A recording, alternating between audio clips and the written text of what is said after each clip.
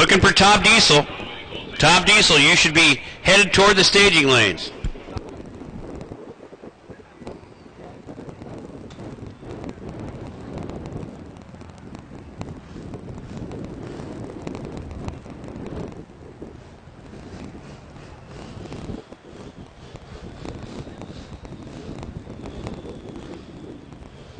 Well, there are almost 12,000 viewers on Motor Mania TV at this moment.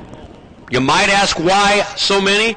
Well, the majority are probably visiting by way of the internet from Thailand to watch this guy and the Isuzu bodied pickup truck with a 4-cylinder in it.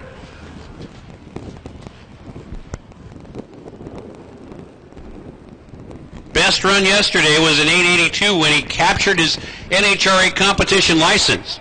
And really a very good running truck. Started out, ran in the 13s, then the 12s, then the 11s, then the 9s, and then finally 882 yesterday at 148 miles an hour.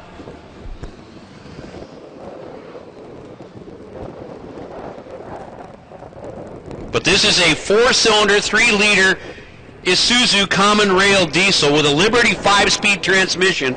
Think about the money, the time invested to travel from Thailand and have the truck air freighted over here. Bear in mind that this truck was constructed in 30 days from start to finish. Pile of tubing to what you see here in 30 days.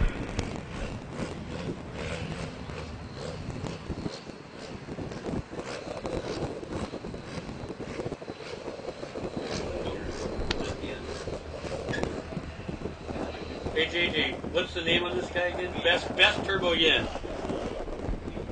Best Turbo Yen, the driver of this truck.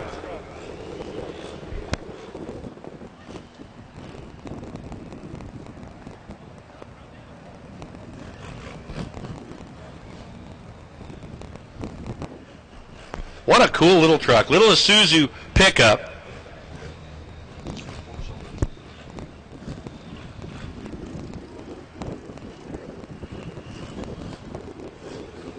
Best Turbo Yen. Set to go now in the left lane. Industrial injection side of the racetrack.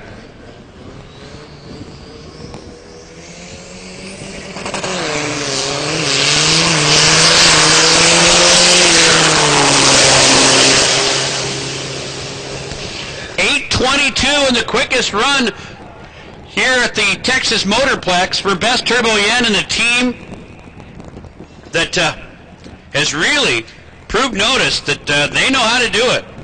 All the way from Thailand, halfway around the world, come to the U.S. stateside, the Texas Motorplex, gains his NHRA competition license, and now with his quickest run of the weekend, Best Turbo Yen, all the way from Thailand, 822 and 164 miles an hour. All I can say is, wow, that's cool. With a 4-cylinder, single-turbo, 5-speed truck.